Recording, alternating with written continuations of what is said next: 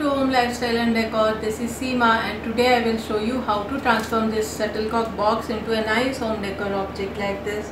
I have used mixed media collage technique for this one, but I can tell you a few simple ways as well to transform it.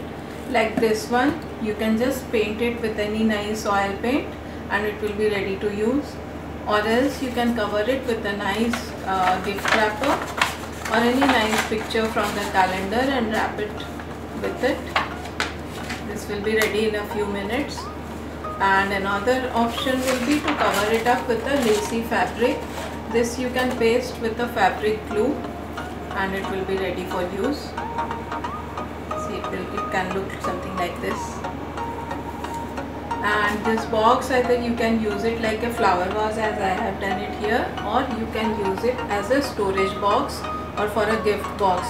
If you are gifting anyone a stole or a scarf, then this will look very nice.